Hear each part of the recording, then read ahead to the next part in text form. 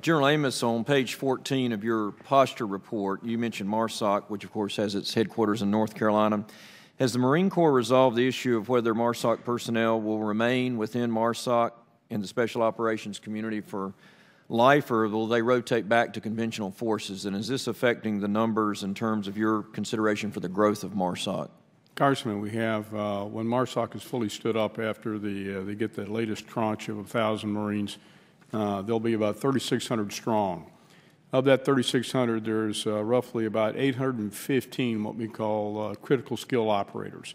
And those are those Marines that have the ultimate in training. They are the real special operators. They will have their own military occupational specialty designation. They will remain in MARSOC, that 815 for more, unless they want to come out. But they're going to remain in MARSOC probably for the length of their career. The other remaining 1,800 will rotate out of MARSOC. Those are communicators. Those are UAV folks. Those are CI HUMIT folks.